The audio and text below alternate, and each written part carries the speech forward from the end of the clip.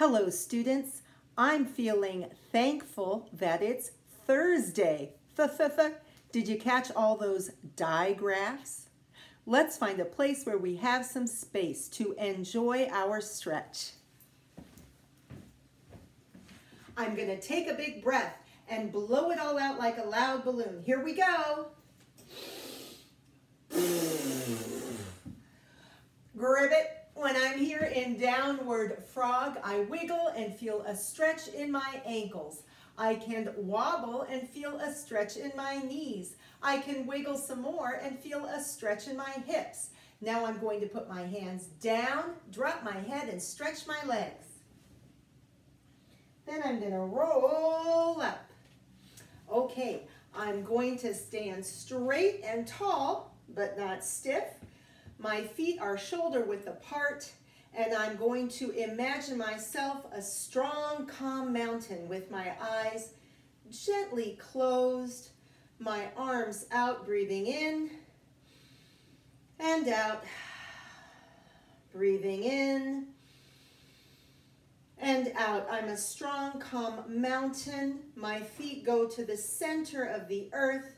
My head is high in the sky as I breathe in and out. I can feel the animals all over me. I feel the trees growing out of me as I breathe in and out. I'm connected to everything in nature as the strong mountain. I feel the wind. I feel the rain. I feel the snow and the sun, breathing in and out.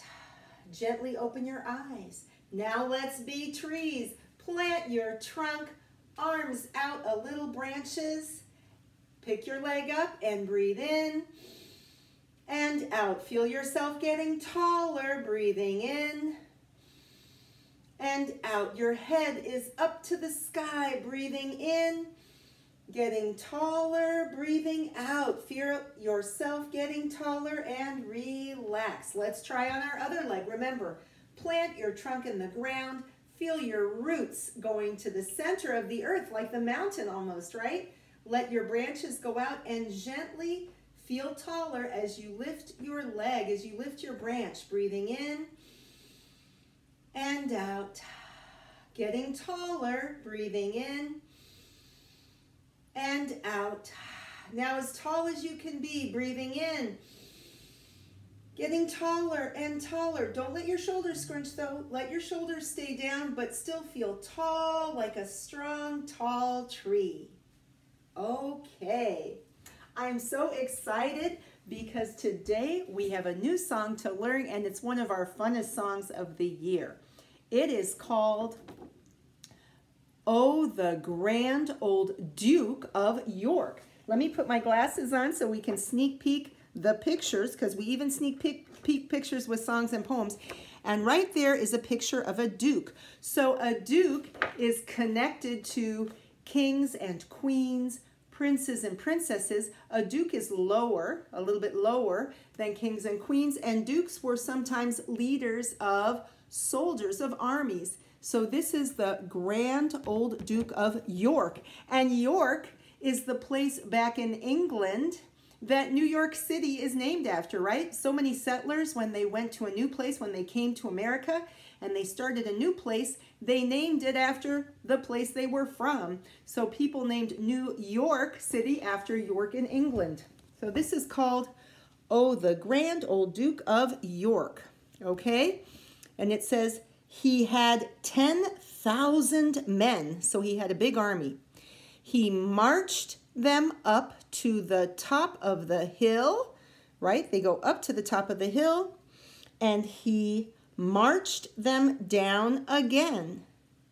And when they were up, they were up, and when they were down, they were down. And when they were only halfway up, they were neither up nor down. You can bet there's going to be some fun actions here, right? So now let's try to sing it together. Oh, the grand old Duke of York, he had 10,000 men. He marched them up to the top of the hill, and he marched them down again. And when they were up, they were up. And when they were down, they were down. And when they were only halfway up, they were neither up nor down. So it'll probably take us a few days to really learn those words, but I'm going to show you the actions already because they're so fun. So, an army marches, right? So first we start off marching. Oh, the grand old Duke of York, he had 10,000 men. So I do lots of tens to make 10,000. I can't make 10,000, but we can do this. He had 10,000 men. He marched them up to the top of the hill so you get taller. And he marched them down again. So get down for that part. And when they were up, they were up. And when they were down, they were down. And when they were only halfway up, can you be halfway? They were neither up nor down. Okay, so it's lots of up and down. Let's try one more time. Oh, the grand old Duke of York, he had 10,000 men. He marched them up to the top of the hill and he marched them down again. And when they were up, they were up. And when they were down, they were down. And when they were only halfway up, they were neither up nor down. I'm out of breath. Give me a chance to fix the camera and we'll take a look at our message. Let's take a look at our message. January 7th, 2021. Dear students, symbols are all around us. Okay, and yesterday we were talking about symbols for January. Remember the new month? Symbols are all around us. Oh, here comes a question. What symbols can you see or find? What symbols can you see or find? Oh, here's another question. What do they stand for? Mrs. Kilmer.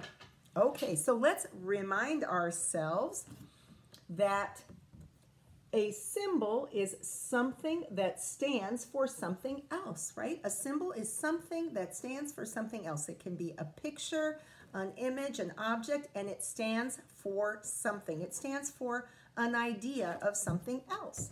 So, what symbols can you see or find around you? This is like a scavenger hunt, okay? So I want you to maybe look on yourself, look around your room. What symbols can you see or find and what do they stand for? I'm going to give you a hint. On my clothing, I have some symbols, right? There's a globe that stands for the world, right? And a globe with a flag, and with the flag sticking right here where we live, this is kind of the sign for a symbol for Key School, right? Oh, and there's another symbol for Key School, right? The key B. But there are other symbols like this, right? This is a symbol for a sports clothing company. I think it's called Champion, maybe? I'm not sure, right? But I bet you have some symbols around your house. So I want you to gather at least a couple of symbols and we'll share them in our meeting in a minute. And I want you to get ready to explain. You can say, I see a or here is a It stands for So I want you to be able to share a symbol and tell us what it stands for. See you in a minute. Bye.